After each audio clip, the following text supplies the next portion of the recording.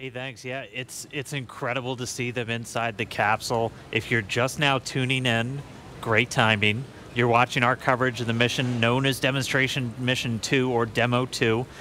Today, SpaceX and NASA are going to be sending people into orbit on a mission to the International Space Station for the first time from U.S. soil since 2011.